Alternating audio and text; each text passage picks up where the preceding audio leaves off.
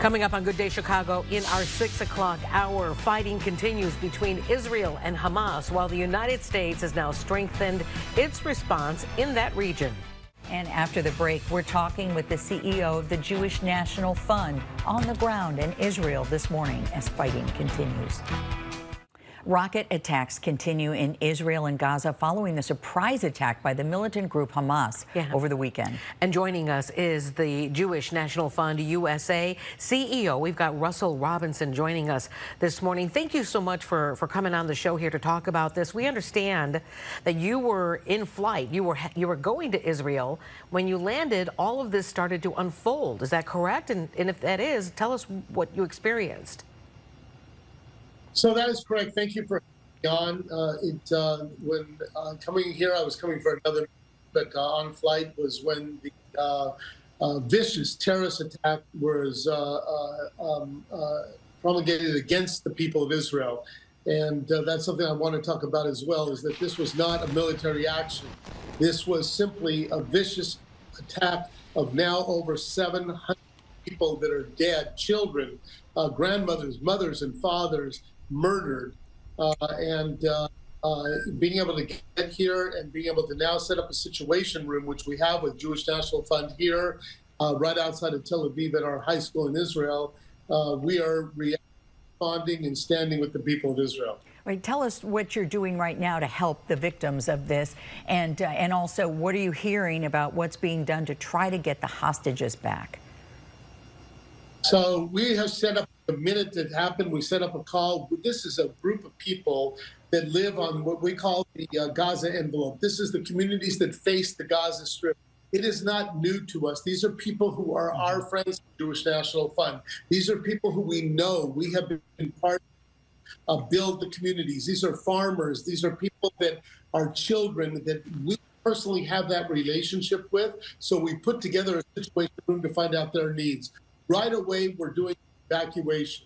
In that entire area, the Army is evacuating all of the residents. So you can imagine that is about 32,000 people that are being evacuated to the center of Israel. We have over 2,000 homes and hostels and places that people have offered and now open up their homes for families that they didn't know the day before that are coming there. Their family facing the trauma of constant threats, of trauma that they lost family members. So many people. There's not a person in the Gaza envelope that has not been hurt in a circle of family deaths by this whole situation. And we're providing things today. I have 160 teenagers here from America, and they're packing 1,300 bags of shampoo and towels and soap and toothpaste, candy to give to the over 1,000 people who've been injured already in this terrible, terrible crisis. Well, your timing, obviously, with these supplies is as well, not that you intended that, but this is really critical right now. I want to ask you what people are saying about the Iron Dome. There was concerns that, something was not right. The fact that this was Israel was caught off guard. There are a lot of questions right now about how that could happen. Well, the Israelis and the army and the government are now going to deal with the present issues, which is dealing with cleaning up the terrorist attack and the terrorists that are still promulgating the southern part of Israel. The government and the people of Israel are going to be dealing with the response that is a response that is not once. There's no other side of the story. This was a group of people, thousands, hundreds of people that came over and murdered citizens. Kidnapped. I want your people to know they kidnapped 5-year-olds, 4-year-olds, and grandmothers and fathers and mothers. This was not a military. There are over 100 and plus hostages that are there. And who are they? They're teenagers. They're children. There's pictures of children that they put in cages, children that they 5-year-olds. This is not, there's no other side of the story. This is a story about a people who believe in life and a people who believe in hatred and death. What is the biggest need right now? The biggest need is that we have to stand tall first with the people. This is the democracy sitting here in this area of facing this viciousness that goes on. It is a story, an American story, as well as an Israeli story.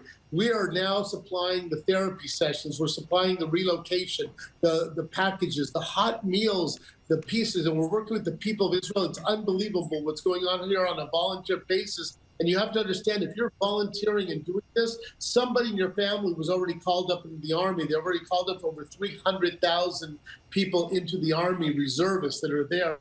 And people can go on jnf.org/support Israel and contribute. And we need to stand tall so that the day after, when they home, that we're offering the therapy sessions, that we're offering the packages, and that we're offering the food. These are people who are going to return home, and a child is going to look across the street and realize that their friend is no longer there.